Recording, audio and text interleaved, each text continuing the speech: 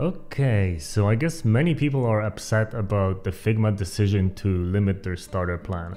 And I can understand that, because if somebody tells you that something is free and you get used to it and it takes you a year or two of using it and then suddenly they want money for it, you may feel cheated, but it's just business and they really need to make money. They need to pay those investors back multiple times. So today I'm gonna tell you about two Figma alternatives, mostly for Windows. One is multi-platform, and also about one potential way to cheat your way out of paying for Figma and still use it with most of the features. And I have no idea if this is gonna work, but they did promise one thing.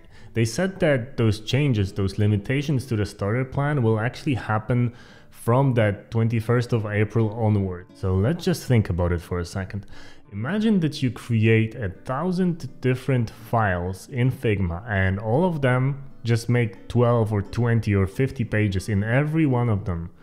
And you'll have enough files to start inviting collaborators, because that's gonna be unlimited, and you'll be able to actually work just fine. So you still have a month to try that, and I have no idea if this is gonna work. They might limit it in some way, or maybe it just won't work at all.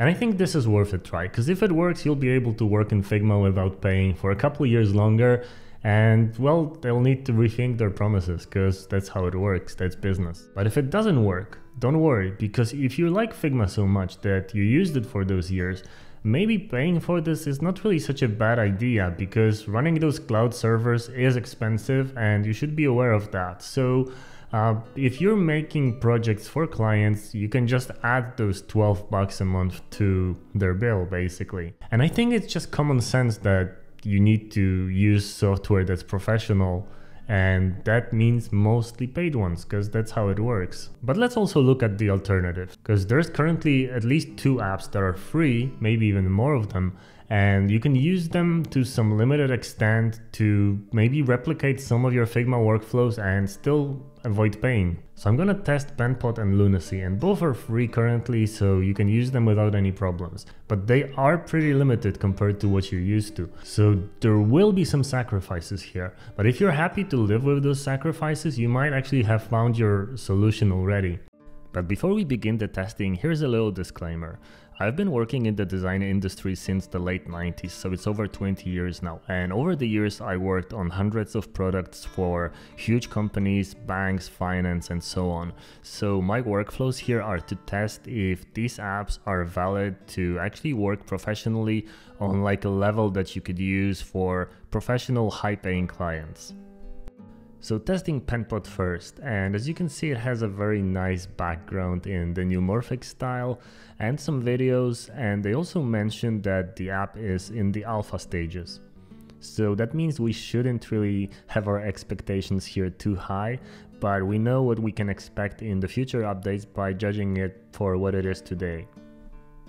And they are taking a very similar approach to Figma here, with a web-based version that you can access from anywhere and you can collaborate with other people from anywhere in the world. Okay, so let's dive in. After you create a free account, you can start making things. So I just create an artboard and I make a rectangle, and the first thing that I want to do is to add some additional points to the vectors here. So I press enter and this happens. So obviously it's still an alpha, so this is something that probably will go away soon. But currently I didn't really find a way to actually add any points to that shape. Trying out the pen tool compared to other tools, I guess I don't really know the keyboard shortcuts, because I had no idea how to make a straight line right here. And this action is very easy with just a shift key in Sketch and Figma. So as you probably know, I always say that doing UI design is basically all about moving rectangles around.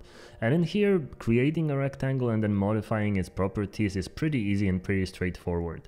So making some changes to make it look a little bit like an app, but I'm not really gonna be designing an app. One thing that I always test in a new tool is how it handles shadows, and in general this works very well. One thing that I noticed is that you can't really make a negative spread value, and this is something that I use quite a lot in Sketch, and it's really helpful to make some of the shadows look more natural and softer. Adding text is pretty simple, and I think that this text tool actually works better than the one that was in the very initial versions of Figma. It's somehow a little bit more faster and the rendering of the text looks better. And it is pretty robust. I found all the options and all the extra settings for the text tool that I'm used to using often in Sketch. So everything that I use on a daily basis is still here.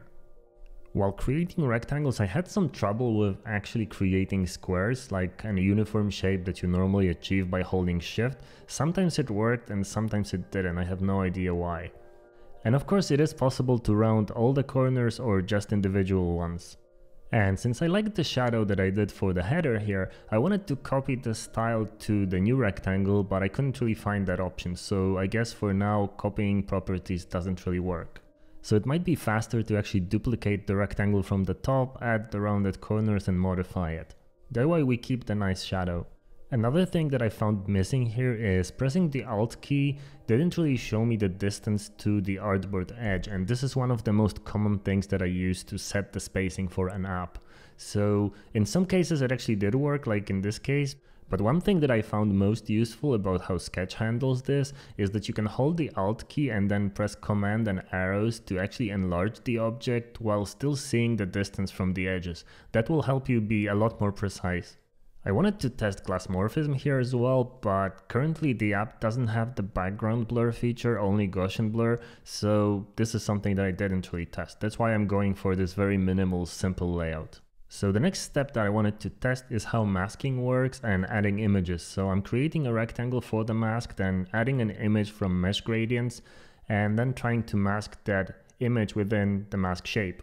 And it did work, but it's doing something pretty weird here, because if you're selecting the object you can still see like the entire object. I guess this might be by design, but it might also be a bug. Duplicating the mask shape and modifying the image position within that worked fine, but then something really weird happened when I clicked and tried to duplicate the text layer. As you can see, the mask expanded, and that kept happening to me all throughout the rest of my testing. The next thing that I wanted to test is how prototyping works. So I duplicated the artboard and it duplicated in place so it covered the previous one. This is something that they need to definitely improve. I enlarged the card on the right and simply created a prototype in which you click on the first shape to go to the second screen and then you click on that shape again to go back. So like a very simple scenario of a back and forth between two screens. And it worked just as you expected. You go to the prototype tab and simply select an object and then just drag this handle to the screen that you want the object to point to. Pretty easy, pretty straightforward. Doesn't really have any ways of choosing the animation type or the transition time or anything like that. But it does work. You can click on the object, go to the next screen, then click on the other object and go back. Commenting works pretty nicely. It works very similar to how Figma does it, but you can't really mention people. So I guess for now you just need to have like a very simple threaded discussion. And yes, you can check off comments as done or just delete them. Replying works as well. I didn't really test it with anybody else, but I understand that this app is gonna be built on similar principles of actually collaborating with many other people, so this is yet to be tested. For now I wanted to see how it works in like a solo project.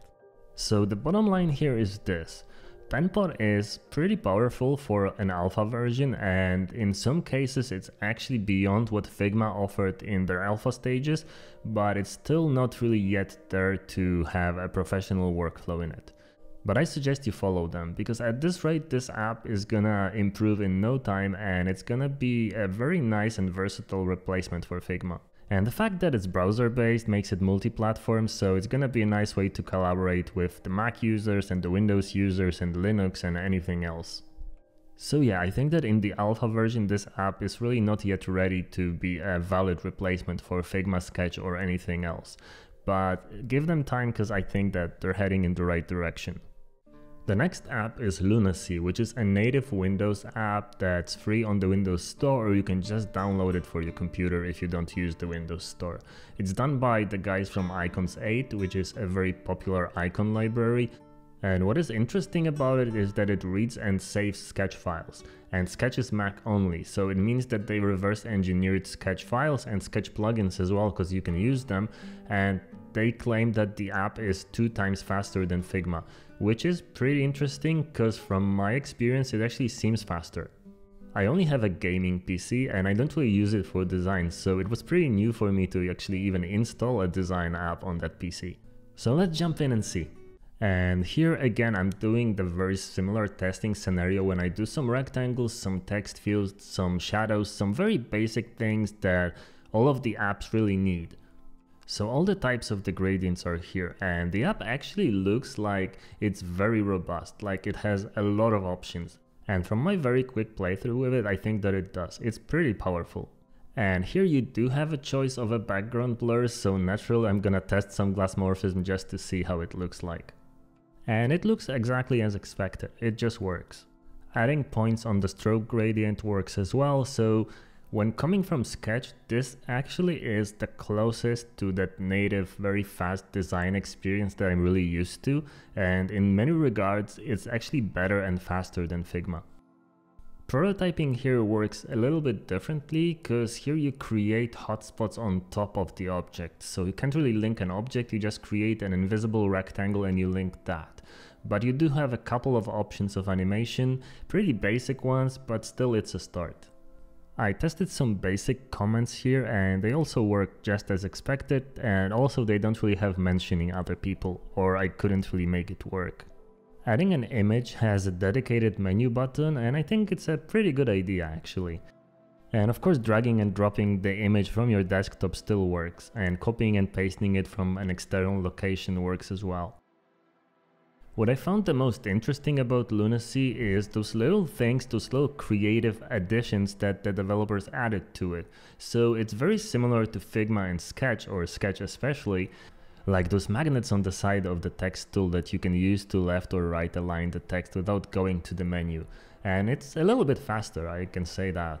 The vector path tool has a little bit of a learning curve and it takes a little bit of getting used to, but it is pretty powerful, and I think that it does have, I guess, all the features that I need, so it's fine on that front as well.